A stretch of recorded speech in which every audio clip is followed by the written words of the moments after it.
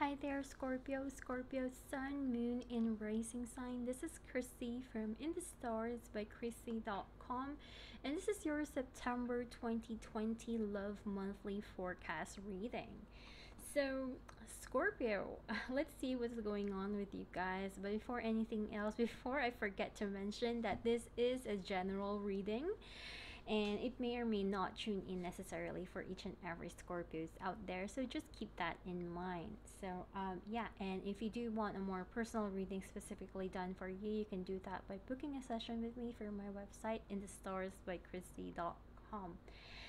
Anyway, let's get on with the reading for you guys, Scorpios, and let's see what's going on.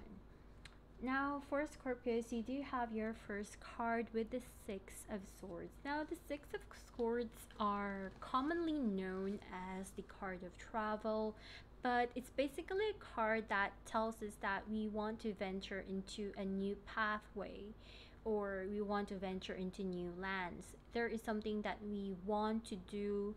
We want to, it's like having a plan for something, having some form of wanting a change of pace, wanting to move forward. But this is basically a point wherein we are planning about it, we are thinking about it. It doesn't mean that we are actually doing what we are thinking about, but it is definitely an element wherein maybe you're thinking about something, maybe you're thinking about connecting with someone, talking to someone, moving into someone, moving in, those kinds of energies. This is a situation wherein when we think about the matters of the heart, we're thinking about love, and in the context of a relationship, there is some form of change that we want to happen in there. And I kind of feel that a lot of people are feeling some form of change that they want to manifest and bring into their own situation, especially going to be felt this month of September. It could be due to the retrograde of Mars in Aries we're in. I want to change things and all of that, and it's going to be turned inwards. So if you have been very stubborn with taking action in certain things, this could be a month wherein there will be a surge of energy that is going to push you in making some form of action. And your foundation card of the reading is the King of Wands. So the King of Wands is that that form of energy wherein it has a whole lot. It's the King of Wands. It controls the energy in place. It is a very adventurous sign of, hey, I want to do this, I want to do that, I want to plan things. It doesn't really focus on what other people think. It's just that it's a very responsible sign as well. It's not a sign that it's not a card that just focus on fun and games. It's like, I want to, it is a card that thinks about certain plans for action, that I have to do this, I have to attain this, this is my goal in life. So there's a lot of passion that is being carried over into this. It could be that you are in a situation right now wherein you are wanting to manifest things, you want to change things, you want to bring something into a relationship, or it could be you want to bring something into your love life as a whole. It is being crossed over. The Six of Swords is being crossed over by the King of Swords. Now, this is a situation wherein you try to check in with the pros and cons of a situation. So, yes, you are planning into something, you're thinking about something, but it doesn't mean that you're actually doing it. So, there is really something that is being focused onto your mind. You're really, really thinking about it very, very much throughout the month of September. And your goal into this, because the top of the reading you have the 10 of Cups. So the idea here is for some form of happiness in the air. Maybe you're thinking about what will make you happy, and about love as well, because this is like the perfect scenario kind of card. So maybe you're thinking about settling down and you want to be with someone that's truly worth it, that's someone that you can call your husband, you call your wife, that kind of energy. So I kind of feel that this is strongly linked to Scorpio men in general, or because we do have a lot of kings over here. I kind of feel that this might be, a reading for a lot of Scorpio men, or maybe this is what's going on with your Scorpio guy if you're a Scorpio woman. So it could be anything of those. I just kind of feel that there is a form of energy here, and the things that are manifesting here could be happening in a very internal level, wherein this is something that they're feeling. It doesn't mean that we are seeing a form of action, but they are at the verge of wanting to do something. It's like um, some form of serious decision um, is is being put into some form of consideration. And in the near future, we also have here the High Priestess card. And it gives me a feeling that if you're a Scorpio guy, or if you're dealing with a Scorpio man, this is a situation wherein they are thinking about someone, like a woman that has hold over them. Like this woman has a big influence in their life, and maybe it's something that they cannot deny. It doesn't have to be someone very beautiful, but uh, this woman has some form of charisma or hold into them that they cannot forget about this person, that kind of energy. So maybe they are at the point of their life wherein they want to begin something more intimate with that person. um I'm not really sure, but it gives me a feeling we're in. It's like, it's like a bridge between a man and a woman, and the man is deciding if he should cross that bridge to that woman that they cannot forget. you know so it is possible that maybe they already had a relationship before, or it is also possible that it is a new relationship and you just cannot help but get drawn with that specific person. So this can be happening in a vice versa kind of thing. Again, this is what's difficult when it comes to general reading, because you see one thing on one angle, yet at the same time this can manifest in different ways depending on what the circumstances are in the situation. I just kind of feel that this reading for Scorpio is very, very much spiritual and karmic all at the same time. And having the High Priestess card in the near future event of this scenario, it doesn't always have to be a woman. It can also mean that your intuition is going to be playing a big role when it comes to whatever decisions that you are going to decide upon when it comes to your love life and relationships. It's more like it's telling you that you need to listen to your own intuition, what it tells you. You don't really need to think of the what ifs and what are the practicalities of life, all of that kind of thing. It's like telling you that your intuition will basically guide you to the real answer that you should take, that kind of thing. I just kind of also feel that, there's something more into this with this Scorpio reading. It's like there is some form of complicated situation happening here, because we do have the Ace of Pentacles, which means yes, you are ready to venture into this new beginning, and maybe you want to be more serious. You're wanting some form of firm foundation into this. However, in the other person's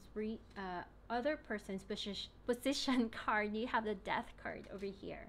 So the Death card is a very transformational card. It could also mean that this is a relationship that already once ended before, or it could be, it could be that some form of spiritual connection that you have with that person. Maybe it's very karmic or something like that. We also have the Wheel of Fortune over here. So it gives me a feeling that this can be very much of a twin flame or soulmate relationship all over again. So it's like the two of you had separate ways in the past, and there are lessons with that. But one of you, I guess the male in this scenario, is wanting to make a connection to the female energy. the overall card of the reading, we have the Empress card. And aside from that, the last card of the deck, we actually have the Hierophant card. So I'm showing you all of these cards just to tell you how much spiritual this is. We have this, you know, very karmic card of the Wheel of Fortune.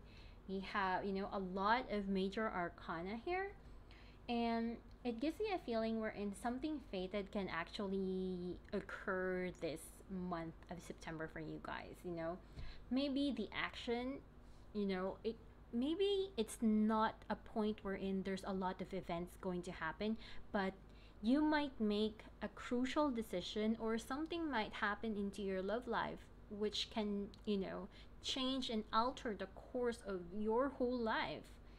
This can also mean that, you know, if you are in a karmic or soulmate relationship, there could be a chance that maybe you're thinking about rekindling a connection in the past. I just kind of feel that there is something about spiritual connection happening over here. And there's also a tendency for some form of movement, communication to arrive, mutual growth to occur, because I just kind of feel that, you know, someone is thinking about you, you know, they're, you know, either you or the other person is thinking about you, and that energy and that power wants to manifest and, you know, come into some form of reality. For many of you, this is going to be a form of fulfillment of wishes, wherein